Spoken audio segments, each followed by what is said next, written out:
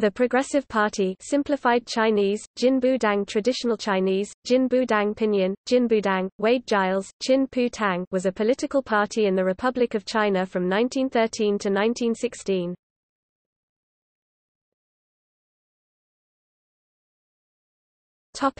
Origins. Chinese constitutionalism was a movement that originated after the First Sino-Japanese War 1894–1895.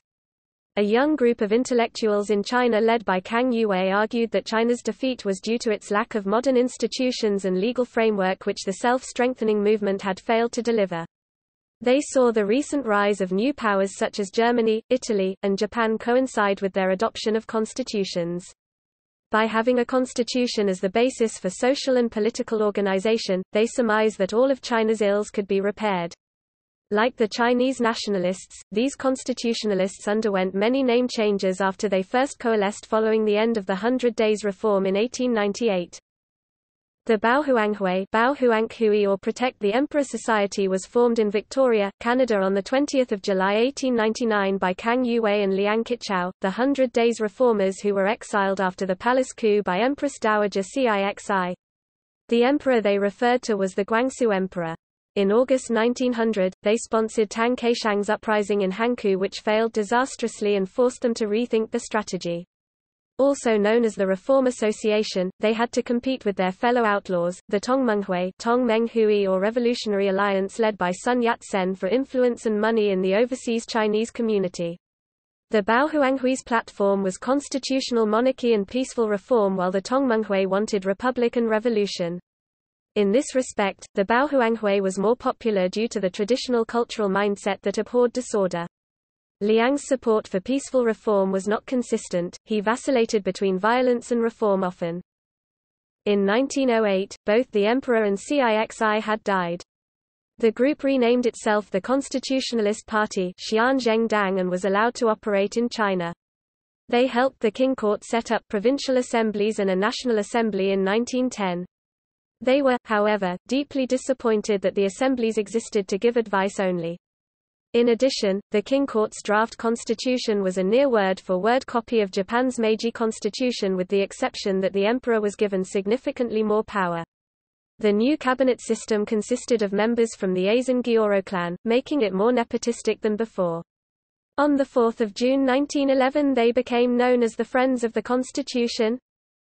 During the Wuchang Uprising, the first politician to side with the mutineers was Tang Hualong, a constitutionalist and leader of the Hubei Provincial Assembly, who took over the civilian administrative side of the revolution.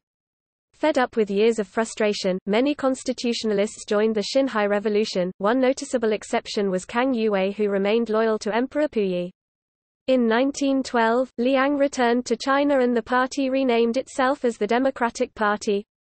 It came in fourth in the National Assembly elections behind the Nationalist, Republican, and Unity parties.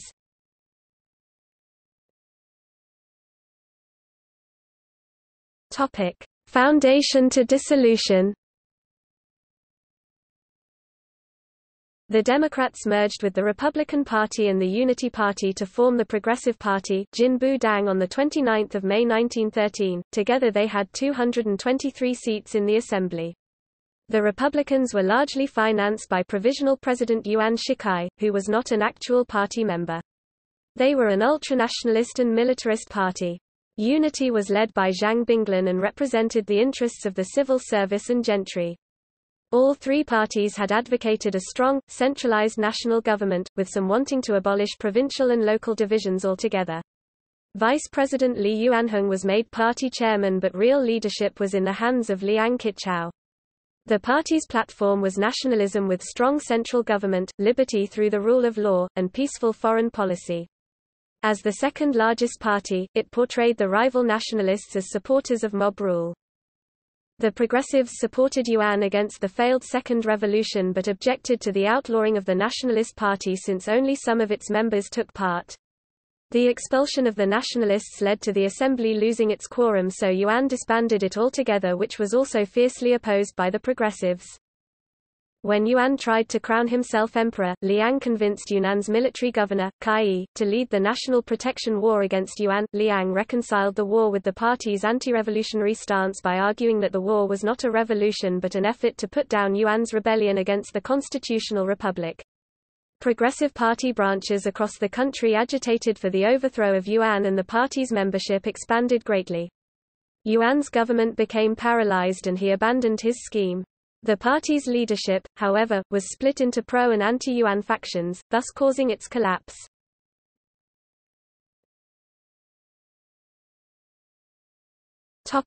Research Clique. After Yuan's death, Li Yuanhong became president and the National Assembly convened again. The party split into two factions, the Constitution Research Clique led by Liang and the Constitution Discussions Clique led by Tang Hualong.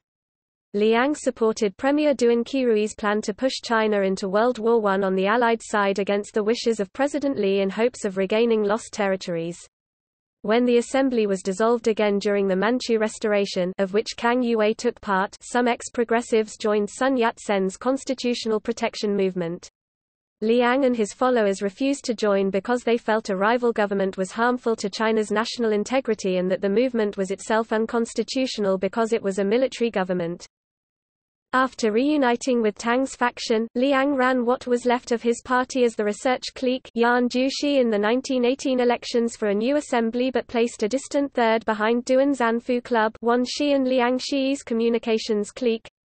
Tang was assassinated in Victoria, British Columbia on 1 September by a rogue member of the Chinese Revolutionary Party. Shortly after the Paris Peace Conference, Liang retired from politics, but the Research Clique was still influential in Beiyang government politics until the Beijing coup in 1924. Mao Zedong called them non-revolutionary Democrats.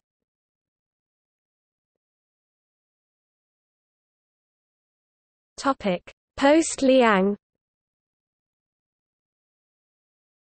Minus Liang, several members in 1927 created the Democratic Constitutionalist Party, but they were based in the United States, so they had very little influence in Chinese politics. Within China, Carson Chang started the 1931 National Renaissance Society, which was succeeded by the 1932 China National Socialist Party, which mixed Liang's reformism with Sun Yat-sen's three principles of the people. They were upset that Chiang Kai-shek's rule was a personalistic dictatorship and that the nationalists had ignored their democratic principles. Opposing both the nationalists and the Communist Party of China, they aimed to be the third force in Chinese politics, so they created an umbrella group of small democratic parties called the China Democratic League. The CDL pushed for the long-delayed constitution and reconciliation between the communists and nationalists, especially after the New Fourth Army incident. When the CDL became increasingly pro-communist, the National Socialists withdrew and merged with the Democratic Constitutionalists on 15 August 1946 to form the China Democratic Socialist Party. They fled to Taiwan at the end of the Chinese Civil War, and along with the Nationalists and the Chinese Youth Party, Zhongguo King Niandang were the only legal parties for decades. In Taiwan, they offered the same soft criticisms they have been giving since their earliest incarnations. The Democratic Socialists lost all the seats in the Legislative Yuan and National Assembly after free and fair elections began in the 1980s. Within the People's Republic of China, the China Democratic League continues to exist as part of the United Front.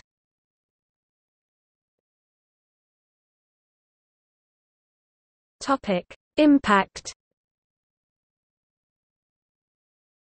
Since their initial founding in 1899, the Constitutionalists were constantly ineffective in their effort to reform authoritarian governments. Their soft reformist approach was criticized for giving dictatorships the appearance of a legitimate multi-party democracy. Because of their anti-confrontational nature, they were more of a complaining party than an opposition party. The only time they were effective was when they abandoned reform in favor of revolution in the National Protection War.